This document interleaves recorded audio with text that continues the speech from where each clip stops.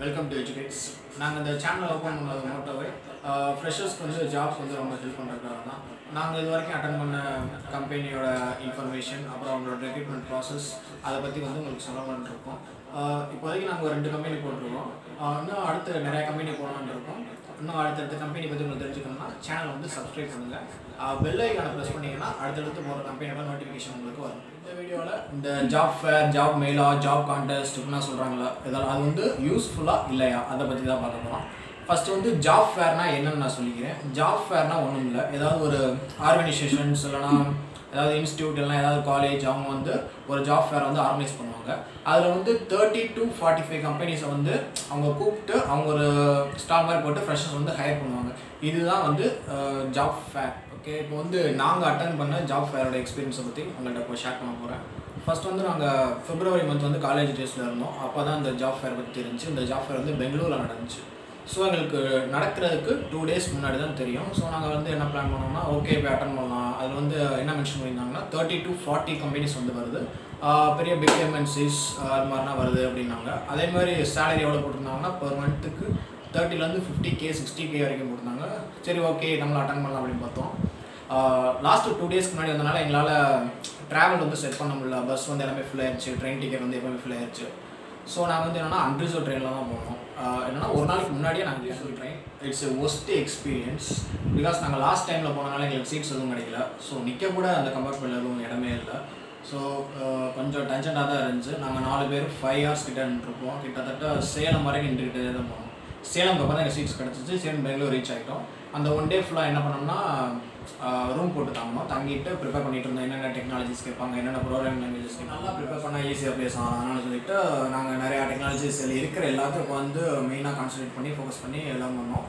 Next day வந்து 8 o'clockனால நாங்கள் 5 o'clockனா எழுந்திரிச்சு கிளம்பி 6 கிட்ட கேப் பிடிச்சி நாங்கள் போய் ரீச் ஆகிறதுக்கு டிராஃபிக் நல்லா ஸ்லோ ஆகிடுச்சு.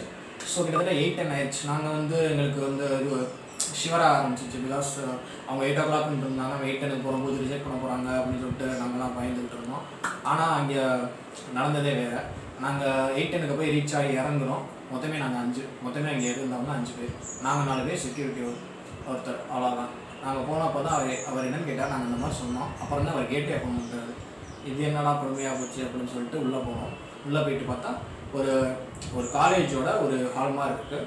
கிட்டத்தட்ட ஒரு ஹாஸ்டல் மாதிரி இருக்குது. அந்த ஹாஸ்டலில் ஒவ்வொரு கிளாஸ்லேயும் ஒவ்வொரு நேம் விட்டிருக்காங்க, ஒரு கம்பெனி நேம் விட்டிருக்காங்க. அப்புறம் ஒரு சாமியான பந்தல் போட்டிருந்தாங்க. நாங்கள் அங்கே தான் போய் உட்காந்தோம். அது வந்து ஸ்டூடெண்ட்ஸ்க்கு வந்து வெயிட் பண்ணுற ரிஜிஸ்ட்ரேஷன் நடக்கும். அங்கே வச்சுட்டு அந்த சாமியான பந்தல் உள்ளே போய் உட்காந்துருந்தோம். அங்கேயே அந்த லாஸ்ட்டில் ஒரு லேடியும் ஒரு பேக் வச்சுட்டு சும்மா ஷோல்டர் பேக் போட்டு உட்காந்துருந்தாங்க. சரி ஓகே வந்துட்டோம், சரி நமக்கு மார்னிங் எழுந்திரிச்சு எப்படி டக்கின் பண்ணால் வர முடியாது, அங்கே போய் டக்கின் பண்ணுவோம் அப்படின்னு சொல்லிட்டு அங்கே லேடி இருந்தாங்க. அவங்கள்ட்ட போய் ரெஸ்ட் ரூம் எங்கே இருக்குது அப்படின்னு போய் கேட்டுட்டு ரெஸ்ட் ரூம் போயிட்டு வந்து டக்கின்லாம் பண்ணிட்டு நீட்டாக வந்தோம். நான் இதை ஏன் சொல்கிறேன்னு லாஸ்ட்டில் உங்களுக்கு சொல்கிறேன். போயிட்டு வந்துட்டு சரி வெயிட் பண்ணுறோம். டைம் பார்த்தா 9 ஆயிடுச்சு.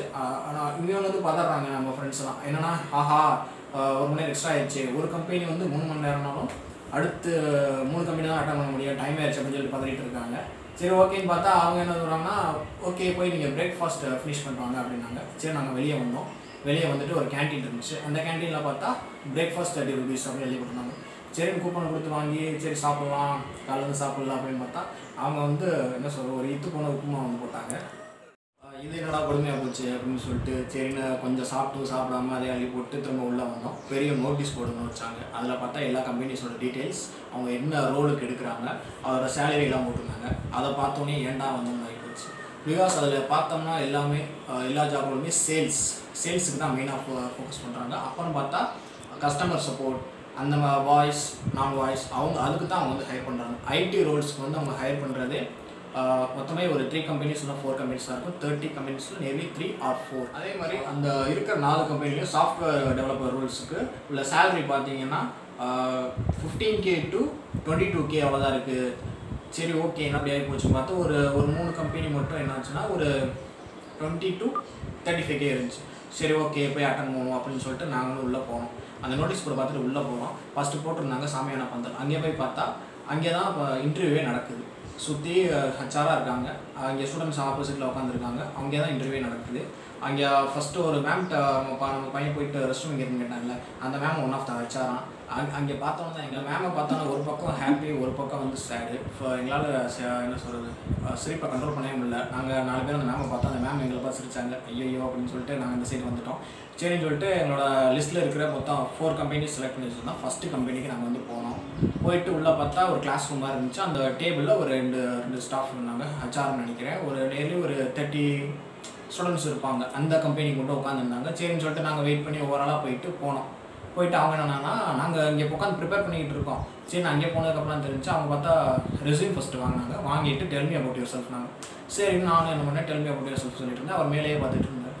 சரி, ஓகே, ஏதோ யோசிக்கிறாருன்னு சொல்லிட்டு நானும் சொல்லிட்டு வந்துட்டேன். அடுத்து ஏதாவது டெக்னிக்கலாக ஏதாவது கேட்பாரு அப்படின்னு வெயிட் பண்ணால், ஓகே யூ கேன் கோ அப்படின்னு.